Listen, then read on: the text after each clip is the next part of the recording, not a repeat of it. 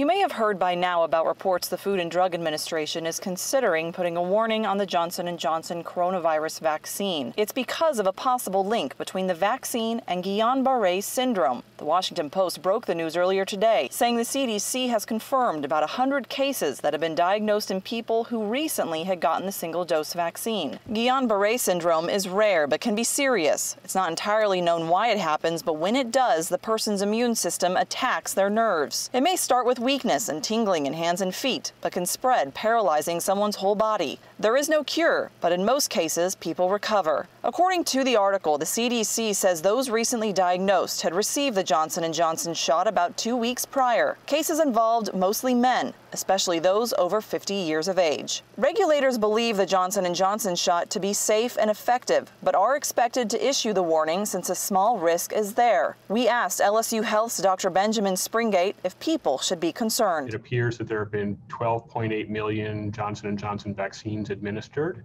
and the monitoring system employed by the FDA has identified approximately 100 cases around the country. That means about one case out of every 128,000 vaccinations. It's definitely something we want to pay attention to, but this does not mean that we necessarily should stop using this vaccine. I imagine that the Food and Drug Administration is going to be watching this closely. That math is important to note. Again, there have been more than 12 million vaccinations and just 100 reports of this happening. It's unclear when the FDA might issue their warning. In the meantime, officials are stressing the vaccine is safe, that the benefits far outweigh the risk. Jay Cunningham, Eyewitness News.